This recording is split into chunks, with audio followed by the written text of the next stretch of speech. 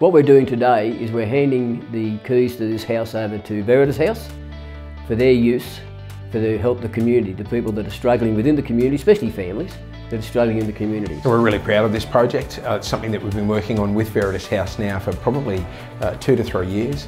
It's something that started out as a conversation and ended up coming to fruition today. This property has been renovated. It's a labour of love for both Veritas and the RSL, and it will be used to house young families now and into the future. I guess we know that there's a rental crisis, particularly in Bathurst.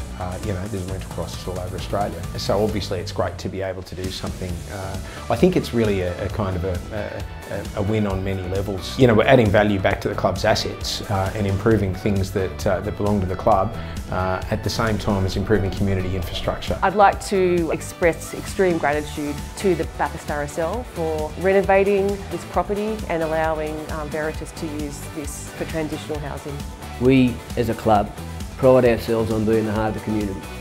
We really pride ourselves on how we diversify our funding to help all parts of the community.